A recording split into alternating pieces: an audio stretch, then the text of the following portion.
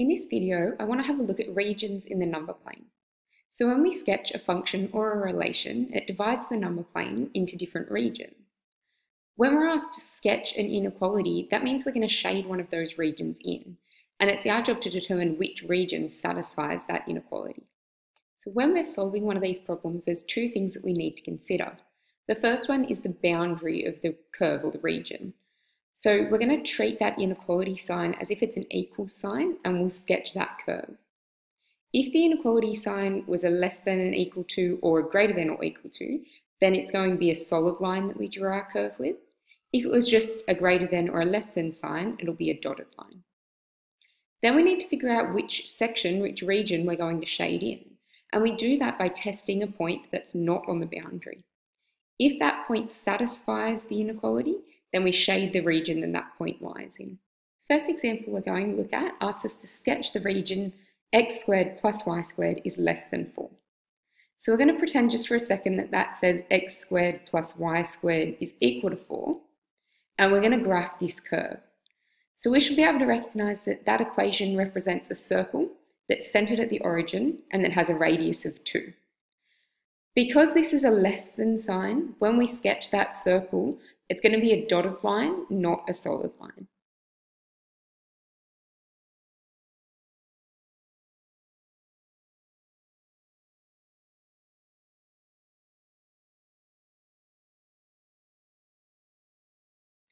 Alright, so we've got our rough sketch of our circle, x squared plus y squared is equal to 4.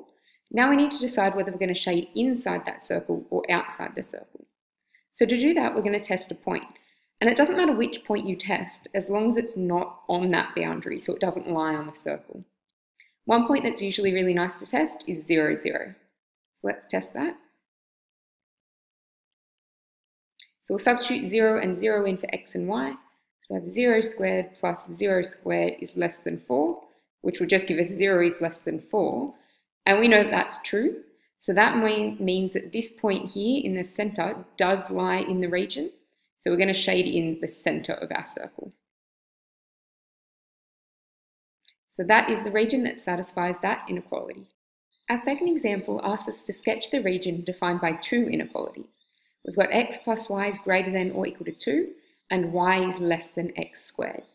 So we're going to graph each of those curves separately first, and then have a look at where their regions overlap. So this one, if we pretend for a second that that's x plus y is equal to 2, rearrange it so it's y equals minus x plus 2.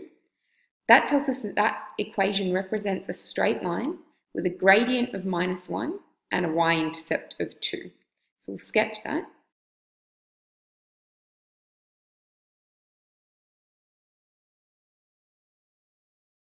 So that there is the line that represents x plus y is equal to 2. Our next curve, this one, we're going to pretend for a second that that's y equals x squared, and we know that that's a parabola that, with vertex at the origin.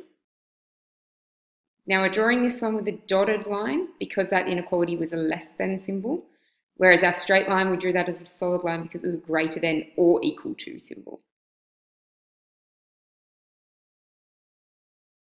That's y equals x squared.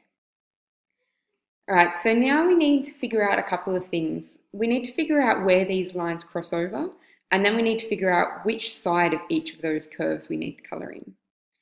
To figure out what these points of intersection are, we're going to solve these two equations simultaneously.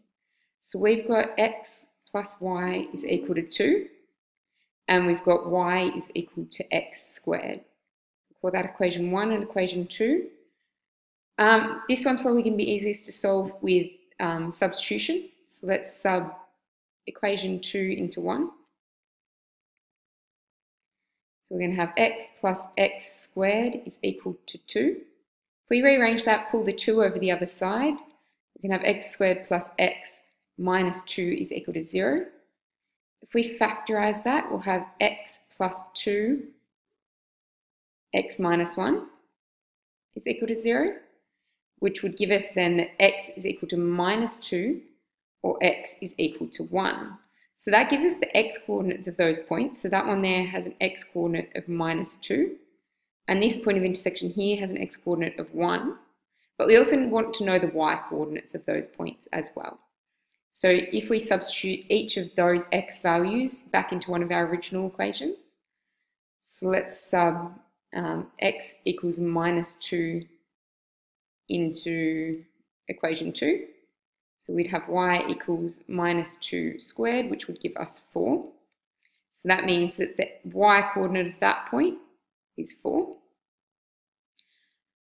And then if we do the same thing for that one, so we'll sub y equals 1 squared, if we're still substituting it into that second equation, and we have y equals 1.